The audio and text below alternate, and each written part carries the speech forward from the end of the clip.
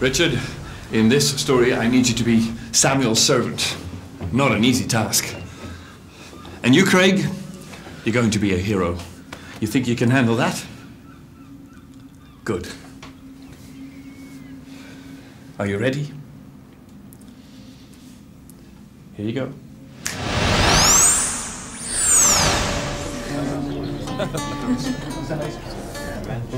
He's a good player, isn't he? Yes, he is. Make sure that you and your colleague keep an eye on him day and night. If Samuel so much as comes out to feed his horse, I want to hear about it. Yes, Your Majesty. And anyone who visits him, bring them here. Now go. I know you're working on some kind of plan, old man. Trying to take over from me. No way. Leave me alone, Samuel. Leave me alone.